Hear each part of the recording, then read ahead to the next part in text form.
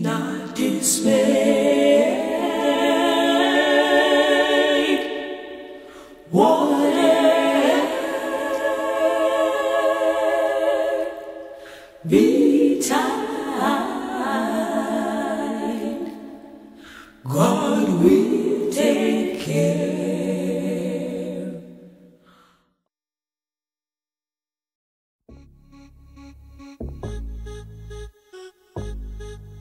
What is double consciousness?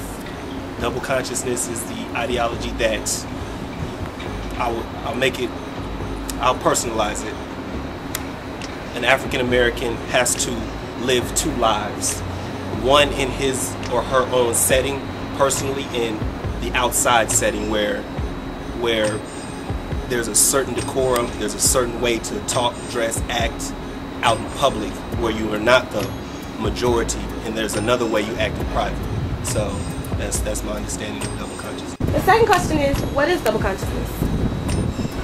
Keisha, I said you could go first. The way I understood it, not being an African American myself, but trying to understand the African American experience, the way someone explained it to me is that your identity is African American, but you might not necessarily have an American identity because of the way that you've been treated as someone that's a native of this country. And so, are you African or are you American? Yeah, and then out of that, right? Out of both having an African self and a American self, when American is defined as white, you have conflicting interests.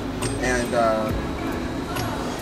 part of the difficulty with the question is that we know ourselves and we know what's and we have a full understanding of whites and what they're thinking about, what they're trying to accomplish, and understanding that whites don't have of us. And so we have to negotiate both of those things at all times, both our own feelings and our treatment and white action and reaction in a way that people who are not in our oppressed position don't have to negotiate. Third. Being an African American and an Aggie. There are no conflicts? Okay. Well, there might be for people, like, if you're black and you experience it, but I don't know. I remember last week there was Obama thing. That upsetted you as well? Okay. Do you think that African Americans run into conflicts in the U.S. about being African American? I'm sure some of them probably still do. I mean, I'm sure that racism is not fully gone or demolished in any way. People are still that way. Do you think there are any conflicts with being black and an Aggie? I mean, not really. I have a lot of black friends who are Aggies, and like, it says like sometimes like it's a little weird because like, yeah, like one example, one of my good friends, like one of his first classes, someone asked him what sport he played, and he was like, seriously? And you know, like that kind of bothers me. But I mean, I haven't really heard much besides that. Okay. Do you think that there are conflicts between being black and in America in general? No, absolutely not. I mean, I feel the same way about like all races. Do you think there are any conflicts with being African American and an Aggie? No, I have no problem with it at all. Do you think that African Americans run into conflict? Oh, do they run into conflict? You know, maybe in the past, but I think now, people are much more accepting, and I think it's a good move towards that. Okay, and do you think that there are conflicts with being black and in America in general? I don't think so. I grew up in history and I learned a lot, and there's no doubt that African Americans had a lot of pressure, you know, in the 60s and everything, but I think we moved it. As evidenced by last night, I definitely think that the Americans have made a mandate that, you know, while there is some racism in America, I think they've made a lot of strides. Thank you. Thank you. What are some conflicts with being both an African American and an Aggie?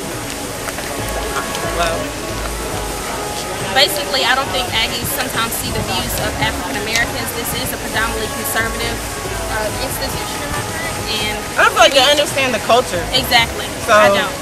When you don't understand the culture, there's going to be some kind of conflict. And I some feel kind like of they just lie. kind of recruit us just for the numbers rather than, you know, for what we actually offer to the school. Last question: what are some conflicts with being both African American and both black and an American?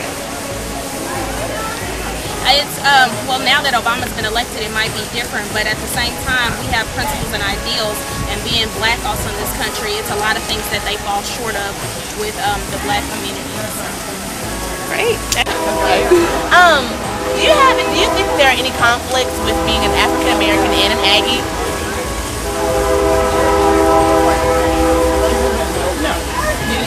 Okay. Do you know? And the reason is because I don't think race should come into being an Aggie. Yeah. No, I don't think there would be. Okay. And do you think there are any conflicts with being an African American and an American in America? No. Yeah, the same answer. No. What, last question, what are some conflicts with being both black and American? These are difficult questions. These are difficult questions, but excellent questions. This is a historic day. You know that. You know that. So I would say prior to this campaign, prior to Barack, there was that clash between I'm black and I'm American. I'm an American citizen, but can I be both? Am I, in fact, both? And what this country is showing us, what Barack's presidency is going to show us, is that we are both. So, can you explain some of the conflicts you run into being black and an Aggie? Not an Aggie. The conflict. Conflict. What you mean? Like conflicts. Any things that you've noticed while being on campus here that are different from where you come from? You barely get spoken to? Yeah, 99.9%. About to be a 2%er. You really don't belong. Like that, don't nobody really speak to you. Like you'll sit with the head down, and I like follow them, turn around, then they pick the head back up and keep walking. They don't like the speaker. I don't know why. I guess we scared. Any idea of who W.E.B. Du Bois is? No. No idea. Do you have any idea who W.E.B. Du Bois is? I've heard the name. Okay. Okay, so do any of you have an idea who W.E.B. Du Bois is? Okay, so do any of you have an idea who W.E.B. Du Bois is? No. Okay, so who is W.E.B. Du Bois to you? He was a smart founder of the African American education, and he helps just to promote black awareness. Okay. Okay, can you tell me who W.E.B. Du Bois is? Yes, he is the 18th century. He was back in those times. He worked a lot for blacks, African Americans, in the educational system. First question, who is W.E.B. Du Bois? Du Bois is a sociologist. He was born in, I think, 1868, died in 1863, right before the March on Washington. He wrote the Philadelphia Negro. He also founded the NAACP. He is a great black leader.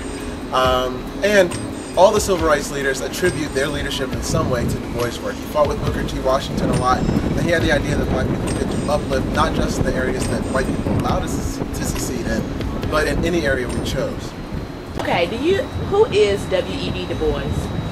W.E.B. Du Bois is a famous writer and activist who was fighting for black rights in the early 1900s. He wrote the book The Souls of Black Folks, which was definitely an eye-opener at the time. It was a thing that was unique about the book was the fact that he was kind of writing it, he was writing it for an educational level that was much higher than the average black person was receiving at that time.